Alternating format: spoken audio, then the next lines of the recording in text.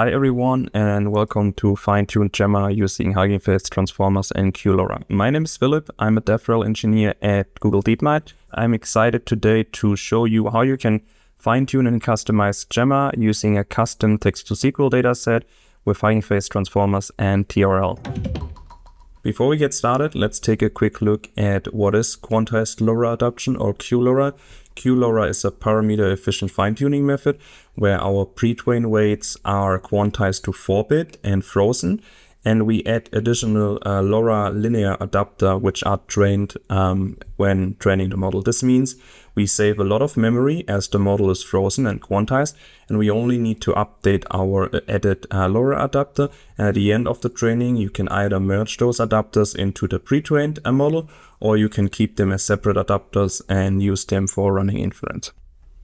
The first step in our example is to install all of the required libraries. We make sure that PyTorch is updated and TensorBoard is included, Transformers is installed, and then we install the other required Hugging Face libraries, including datasets, bits and bytes, which helps us run the QLoRA technique, as well as PEFT, which is a library for parameter-efficient fine-tuning methods. This will take a few minutes, and then we can continue with our training. After all of our packages are installed, the next step is to log into the Hugging Face Hub.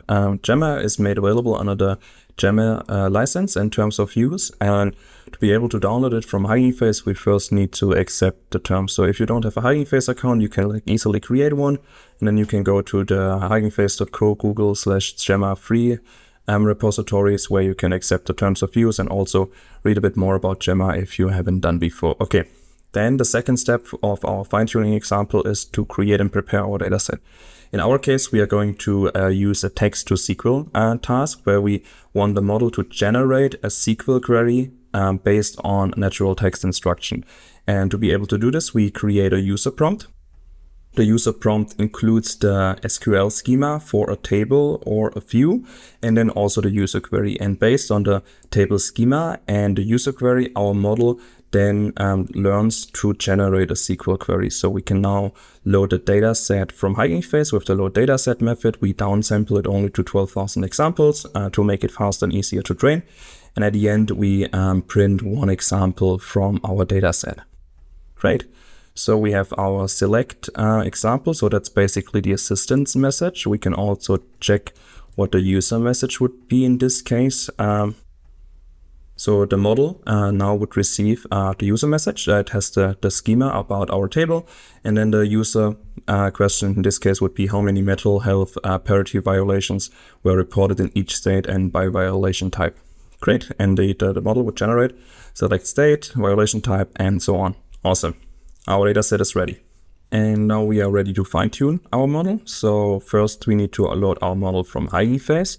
We are going to use the auto model for kosher language modeling class. Therefore, we define our float type where we are going to load the model, and also the bits and bytes config. Remember, we want to use QLoRA for training our model. So we want to quantize the model to 4-bit, and that's done using bits and bytes. After we defined all of our configurations, we can load our model.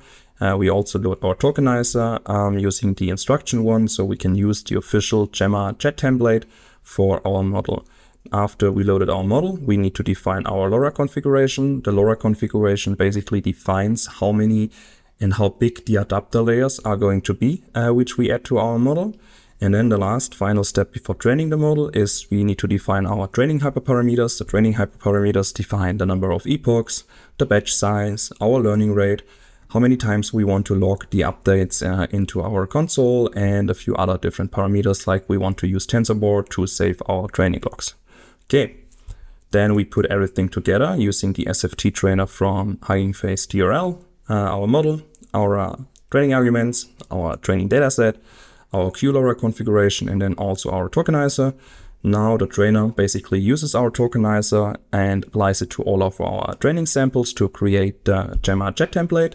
After that it's done, we can start our training with trainer.train. Okay, everything is loaded. We can start our training. Perfect. All right, the model is now training for 3 epochs or 3,150 steps and takes around 2 hours. See you in a bit. Our training is finished and was successful. We can see the training loss going down from almost 2 to 0.6. We can also see that we successfully saved our model in the Gemma text-to-sql folder. In there we have the adapter config and the adapter model. Both basically include our new trained weights. We can now merge it back into our base model, or we can directly run inference. Therefore, you can check out our guide in the Gemma docs, test model inference and generate SQL query, or follow the Jupyter notebook. Ciao!